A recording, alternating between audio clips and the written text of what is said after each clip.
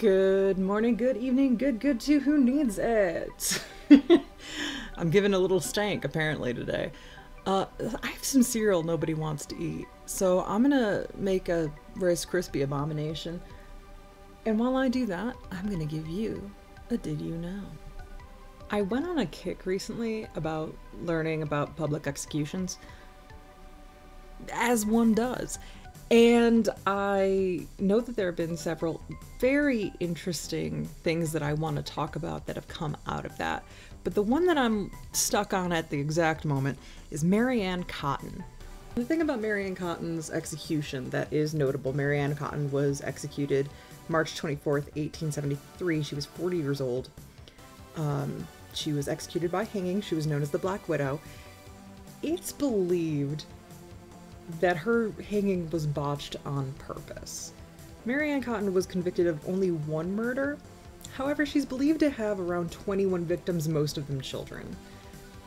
And when she was hanged, the rope was not long enough. So rather than breaking her neck, she just sort of dangled, and they were forced to push down on her shoulders to strangle her. Mary Ann Cotton is an English convicted murderer who was executed for poisoning her stepson. She tried to put him into a workhouse, and when they said that they would not take him, she responded, allegedly, "I won't be troubled long, he'll go like all the rest of the Cottons." Mary Ann Cotton was married 4 times. Her last husband was Frederick Cotton, who she was bigamously married to. Soon after she married him, one of her former lovers became available, and she convinced Frederick to move closer to her lover.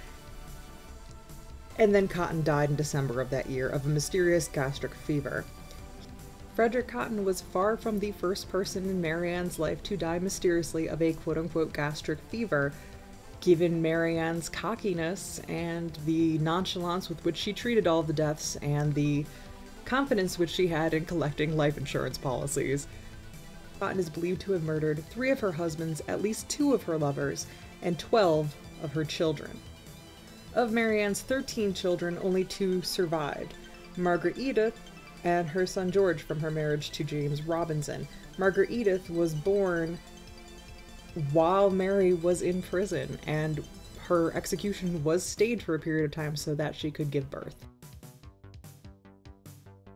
So that is my Did You Know?